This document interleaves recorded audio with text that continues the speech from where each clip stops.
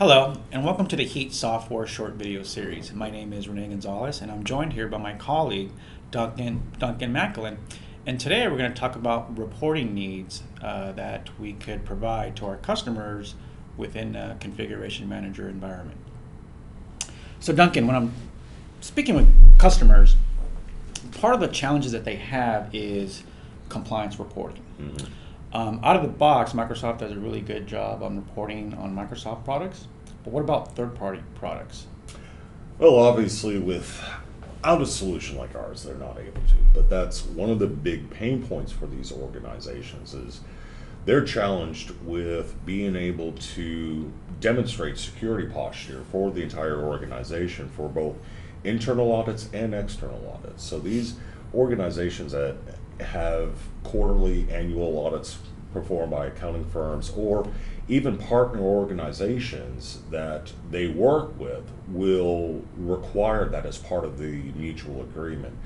So they're getting dinged nowadays because while most organizations have a really good grasp on their Microsoft updates and being able to report on their compliance, it's the third-party products that they're getting dinged on in these audits because they're not able to patch these systems or being able to demonstrate their compliance with their updates.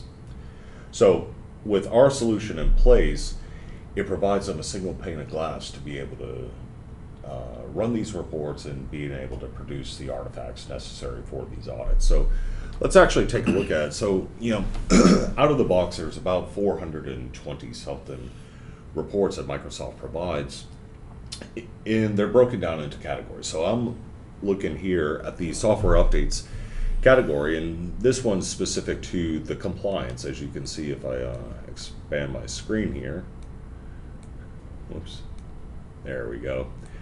The compliance report. So I'm looking at compliance for updates by vendor, month, and year. So if I run this report right now in a typical environment, all you're going to see is Microsoft as a publisher or local publisher, which is using or the System Center Updates publisher.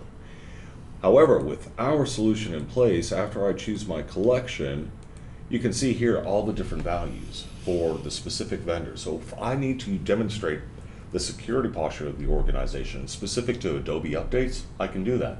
Or I can run the report with all values as the selection and be able to see all the updates that are applicable, which ones are required and installed, etc.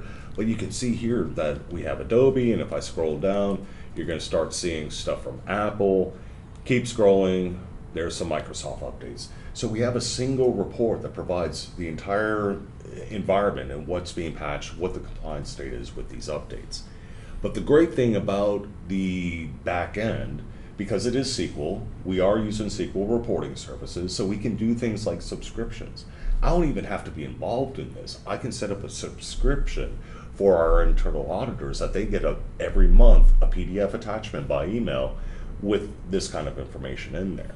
But also because it is SSRS based, we can write our own reports, right? So here's a collection of reports that I've been able to author and bring into the environment that show more of a dashboard type view of what our compliance state is with some nice graphics and charts and stuff, the things that senior management really looks for. And you guys out there as SCCM admins, this is what we're having to provide to senior management to demonstrate what is it that you're doing with the system. Is it effective?